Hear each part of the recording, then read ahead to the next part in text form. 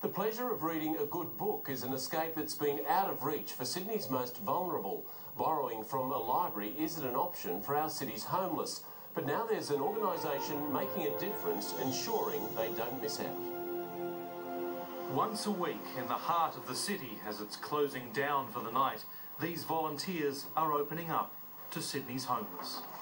With tea and bickies. You like a tea, no milk, no sugar. And something for the mind. This is the Footpath Library. You want into racing cars? Found something, Joe? Australian bush rifle? It started with Sarah Garnett giving a few books to people waiting for a food van.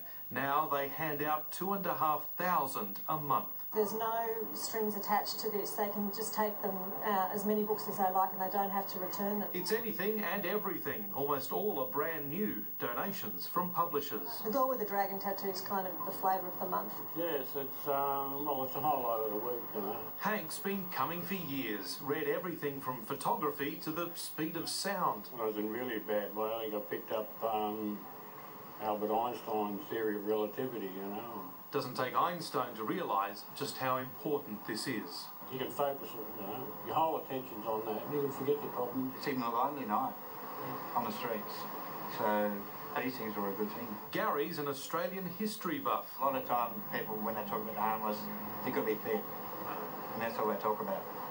There's more to it than that. Sarah's seen people pick up and read a book for the first time in their lives. You'll get back tenfold what we put into this. I love seeing people read. As well as this, they've also set up libraries in dozens of refuges and hostels across the city. This idea, born on the streets of Sydney, has now spread to Melbourne, to Brisbane.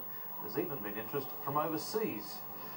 It's a good story, and one so many hope will never end. And when somebody, you know, holds up a candle to you in your darkest moments, It means someone else cares.